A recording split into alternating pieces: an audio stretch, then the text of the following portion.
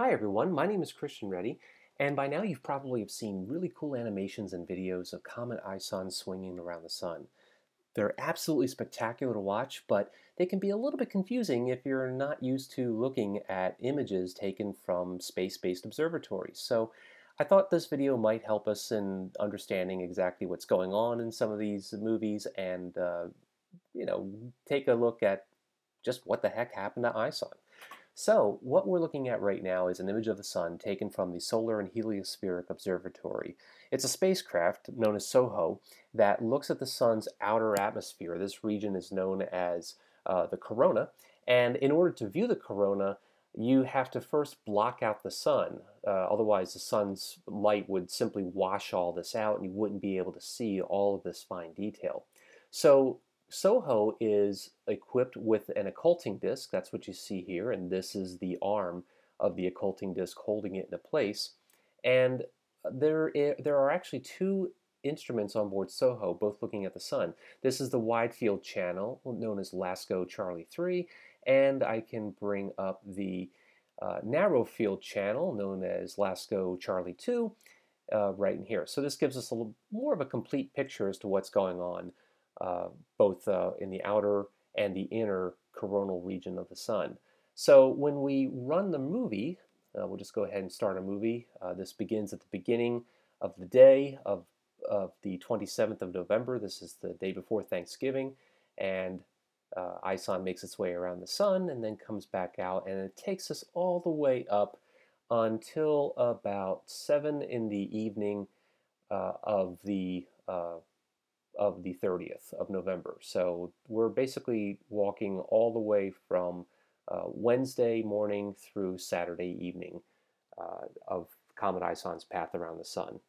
And it's very cool to look at, and it's worth just pausing here and just taking a quick look at what is going on with our comet as it makes its approach to the sun. Well, the comet has a very well-defined central region. This is called the comet's nucleus, and it has two very well-defined tails. One is a gas tail, the other one is an ion tail, and the comet is so bright that it's actually saturating SOHO's detector, and it's creating this artificial what's called blooming effect. So the comet itself isn't fragmenting at this point, or doesn't appear to be doing anything out of the ordinary, except that it's just brightening up so much that it's just saturating the detector. So these horns are not real, they are just artifacts of the detector.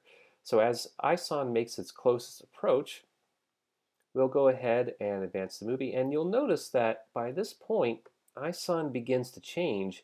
It's no longer quite as bright. So by the time it goes from here, yeah, right from about this point to this point, ISON's starting to get a little bit dimmer, and that was a bit of a worrying sign because in a perfect world, the comet would stay bright and maybe even get a little bit more bright as it made its closest approach to the sun.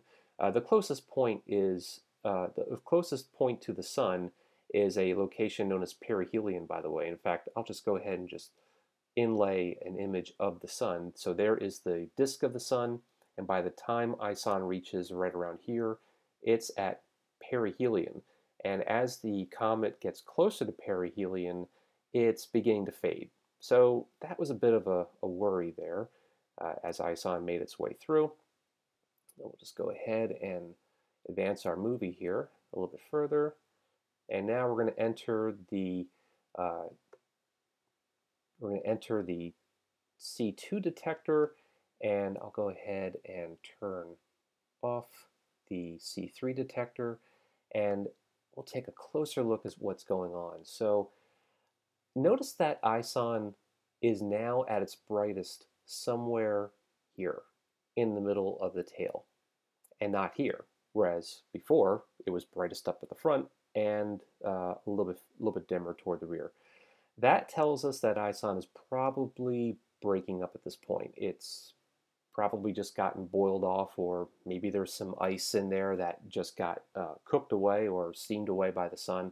And now the largest parts of the comet are now falling toward the back, and some lighter elements are coming up in front, that would be a model that would help explain this elongated shape. So as ISON marches closer, now you can see it's getting quite a bit dimmer, quite a bit more spread out, and it doesn't seem that ISON is expected to be surviving at this point. Now, as it turns out, SOHO wasn't the only spacecraft looking at the sun.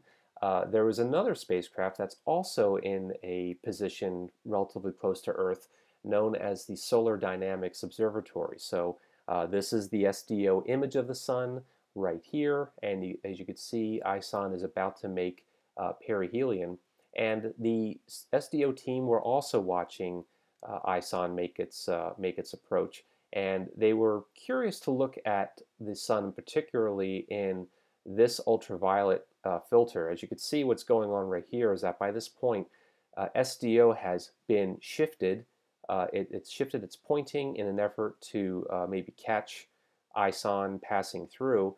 And we're looking at an ultraviolet filter because this region is sensitive to ionized oxygen, which is something you'd expect to see from a comet, because comets, they're made of water and ice, and there's a lot of hydrogen and oxygen, and you'd expect that as the sun strikes those H2O molecules, it breaks them up into their component atoms of hydrogen and oxygen, and then proceeds to ionize the oxygen. So you'd hope to see an ion tail, if you will, of ionized oxygen, and yet that's not what's being shown in the SDO imagery. So that was a bit of a disappointment.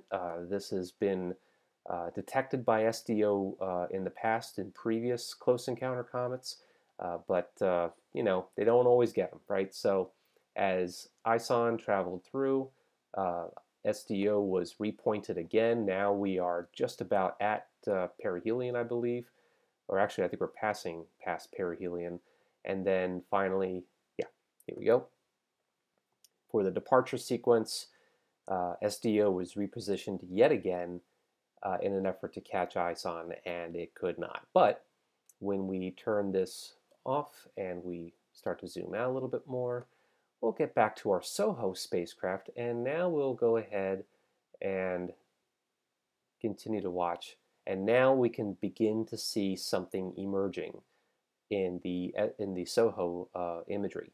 Now, the first thing we noticed is that it's a lot dimmer, right? So yes, something survived, but it's not the ISON that we had just a few hours ago.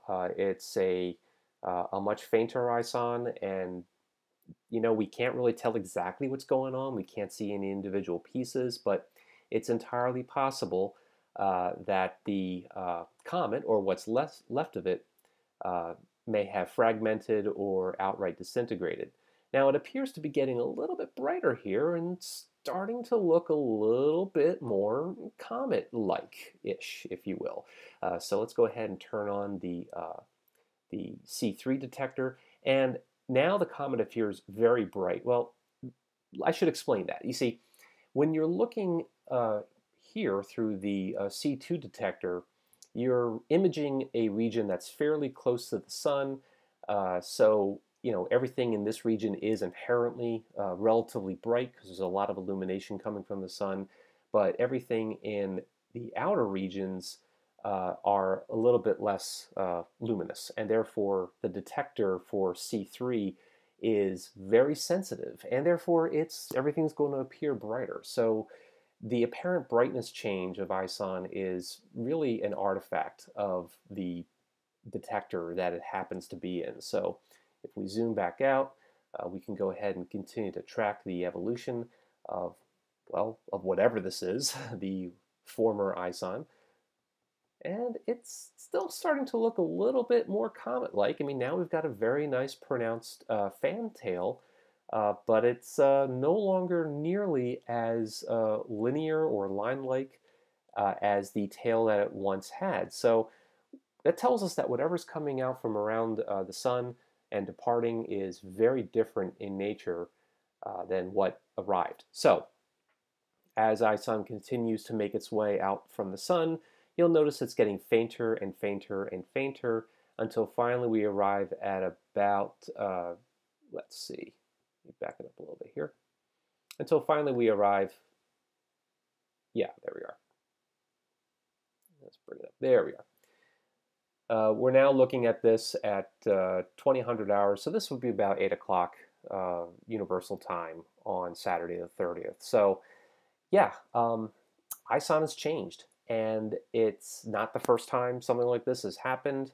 There have been several of these close approach comets known as sun grazer comets that have just completely fizzled out, and there have been others that have survived intact. And then there's ISON, which seems to be sort of kind of surviving, maybe. And at this point, it's really anyone's guess.